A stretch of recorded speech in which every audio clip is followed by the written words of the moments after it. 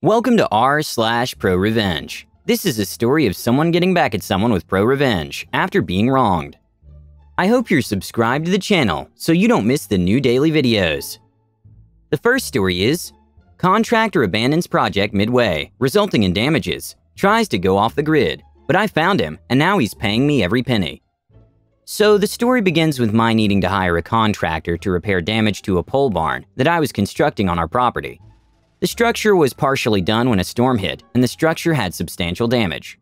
So we bid a few contractors, and the guy that seemed to be the best one, who was actually a referral from a friend.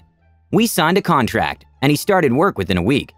We had also signed with him to complete the structure after the insurance portion was completed, because his crew could do this much more efficiently, and a better job than we could do ourselves, which is what we were originally doing. His crew completes the insurance portion of the job, but then abandons the project just before starting the rest of it. No call, no email, nothing. I called and texted, and not one of my contact points was ever returned. At this point, it was late December, and we thought maybe he and his crew had holiday plans, but would resume right after. Then another windstorm hit, and his crew hadn't braced the partially completed structure correctly, and it almost collapsed again. I tried for 2 weeks to find him. I even drove out to the address on the contract we signed, which ended up being a house on a rural road, next town over. I knocked on the door, seeing his car there. No one answered. I stopped by his house several different times trying to catch him. The last few times his car was no longer there, but the work truck of another company was. Wanting to know if he owned the house, I pulled up tax records for it in the county it was in. Name of the house was registered to him, so sounds like he rented or at least was staying with a friend. The company info on the truck was registered to someone unrelated and not on the tax records.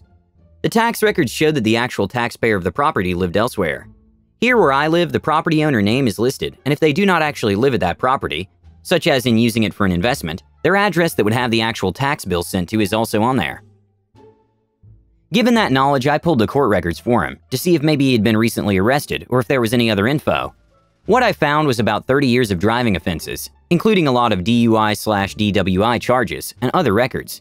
At this point, I figured he was long gone, and being as I hadn't paid out any money to him for work that was not complete, I would just move on. At least until the structural engineer I hired to assess the damage to the work that was done stated that the structure had to be started over on that part, and the building materials that the contractor had left scattered around the job site were also unusable due to being left improperly stored. I had hoped that the structure could just be pulled back into place and resecured, but I was told this is not the case. So began the bigger drama and my determination to find him. So far, his negligence has cost $1,200 for a structural engineer opinion. Our insurance company paid for a second opinion because they didn't like what ours said. $2,500 for insurance deductible to the newest contractor hired to repair the exact damage that happened 3 months prior, and $7,000 in materials that his insurance company refused to cover or pay for, and my insurance policy on the project did not cover either. The adjuster for his insurance company said that he was able to locate the contractor, but refused to give up any information for him directly. That and the fact that the project wasn't finished had detriment to my farm and boarding business because 2 of my pastures that were connected to where the building was sitting couldn't be used. This limited my ability to use natural pasture grass in summer months by rotating pastures for each herd, and had to purchase hay, which gets quite expensive. By the time the building was completed and I could get my pastures back to normal, I had losses of over $14,000. Because I didn't know where he now lived, I used the only address I had for him to file for small claims court, which here has a limit of $15,000. The court documents I served came back undeliverable. This meant that I was kind of stuck because a court date cannot be scheduled until all parties are properly served. But how do I find an address for someone who doesn't seem to register any particular address directly? Time was still on my side, as this was still early mid-last year. So I kept a watch on social media for anything with his name, which was a very unique one. If there was another man of the same name within this state, within even the same metro area, it was unlikely because of how unique the name was. Then one day this past fall, after Google searching the name again, there it was, his Facebook page. His name hadn't shown up before on Facebook with several searches. Not sure why this was the case. Even better, all his settings were set to public. I could see everything he wrote about, including his recent commitment to stay sober earlier in 2017, just after he abandoned my project, and his employer's name. He had posted a pic of him on a job site, and someone asked where he worked now. He named the place, so a quick Google search and voila, got an address to serve him court papers to. So I refiled with the newfound address, but I still needed a home address to enforce the judgment once I won the case. So what did I do? Seeing that he was listed as single in his page, I used a fake FB profile that I originally had in use to test various features I enable on pages that I start up under my real profile. Truthfully, I only used that profile for that purpose, to make sure the settings I put in place truly work. But now it would serve another purpose. Getting this guy to give me all the information I needed, playing on his being middle-aged and single. To create my alter ego, I found a website of a cute blonde lady in her 40s, so as to not be too young for him, since he was around mid-40s himself, and just yanked pics. I only set one to the profile photo, and we used the rest if he asked for more. I changed all the pics in the profile to look like it was a typical page of the average mid-40s female. Holy crap, did this work, and it worked so well. I used some information I found on his page to strike up a conversation about stuff stolen out of his work truck in the alley behind his house. Big clue. And it was reported to the city police department. He named the city, so another big clue. So using this information, and telling him I had grown up in the same area, I got him to give me a general area where he lived. Keeping conversation cool, like, is the pizza joint still there? They've been around forever, etc., so he wouldn't get suspicious. Thank goodness for Google Maps giving me a better idea of that area, so I could talk about it like I did in fact grow up there. In reality, I've only ever been in that city twice, and other times drove through on the way to somewhere else. I was able to narrow down the area he talked about, and using that info, I pulled the police report records from that city. There were 3 reports done within the same area, on that same day he reported. So using that information, I pulled the county tax records to see who owned the houses. I found 3 houses within that area that could possibly be rentals, since the owner name and taxpayer billing address did not match. This could be a long shot to find the person, but I didn't have anything to lose by searching. Just as I was about to call the homeowners to see if anyone by the name of the contractor rented from them, he posted some info on his page that made the calls completely unnecessary. He posted the name of his roommate in a status update, who I then check out the profile of. The profile lists the roommate's landscaping business. A quick Google search of that business name and bingo! His state business registration address matched one of the 3 addresses I suspected to be the rental house. So now I have his home address. He had already been served at his employer's address for the court date. Fast forward to the court date.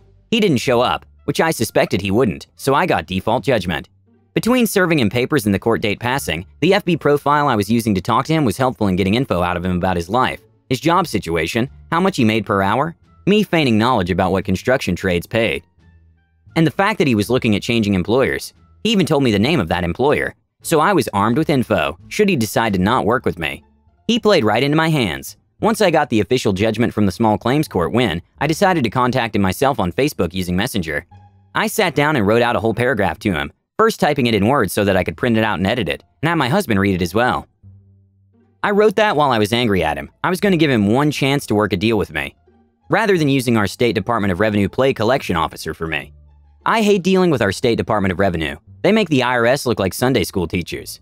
But if it came down to that, I would, and they would start garnishing his wages. And here they take 25% of each paycheck after taxes, and have the person's employer do it for them, and then send it to me. However, I hate letting the state be the middleman because they just complicate things. But I told him straight out that if he refused to work with me directly, I would go to that extreme.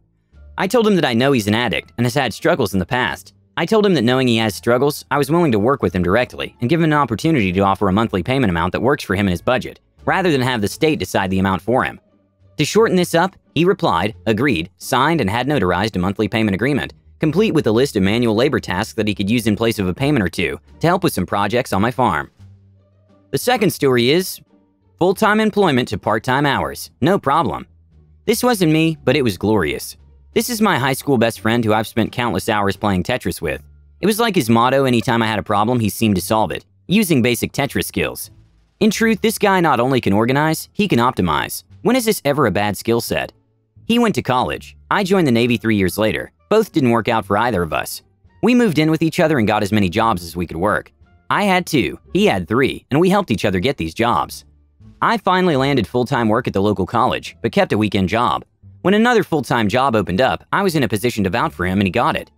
A warehouse delivery driver. His only job was to pull orders from the stock and deliver to the building or room that needed it. He started doing things like taking inventory and reorganizing the warehouse. Simple things like alphabetizing the books, putting the toner cartridges in numerical order, and other common sense optimizations. I didn't work in that department, but I did deal with it quite a bit. When he was hired, there were 3 drivers. After 6 months, he was the only one left. They didn't replace the other guys who quit, because they were also students, and they moved on. He had no problem handling the whole campus. His supervisor loved him, by the way, but he's not the one with the purse. Then came some cutbacks. I was all that was left in my department, and his hours got cut in half. No problem for him, he just worked more at his night job by going in earlier. Then people weren't getting their deliveries. They asked him to work longer hours, but not full-time and not on a schedule. They really only want him to work longer on days that people complained. He declined, as basic organization needs a schedule. About 3 months into this bad situation, he had resolved it to get each department a weekly instead of on-call delivery, and everyone was happy. Also, his supervisor was retiring. My buddy applied, of course. He felt the interview went well, but when time came, they hired an outside applicant. His supervisor in his last 2 weeks was supposed to train the new guy. His training was probably really good on ordering and supplies, but nothing on the rest of the operation. My buddy turned into an instant idiot. Where do you want me to stock these? And basic stuff like he was a new hire too. Anytime the new boss said you should know, my buddy just kept saying the old supervisor ran a tight ship and never allowed outside-the-box thinking. Fast forward a month, and the new supervisor found out there used to be 3 full-time drivers, so he seeks permission to hire a new one. Mind you, no departments were complaining about deliveries. He gets approved for one and hires a full-time guy, but left my buddy on part-time. My buddy goes around and tells all departments they'll have daily on-call deliveries again. They're happy. Then he shows the new hire the route, the stock sequence, and goes with him during his half-days for 2 weeks. Then my buddy quits. He actually had another job lined up, but he'd been planning this for a while. I was still there, and man did SH hit the fan. My department came to a halt, as we didn't get a warehouse delivery for 6 weeks. My buddy used to report low stock on items to the old supervisor, but he stopped when the new guy came. He told me paper products were practically clockwork. White was delivered everywhere, but the color papers were different to each place and in different quantity. He figured out the ratios and stored them by department use, rather than all copy paper here, all goldenrod here, etc.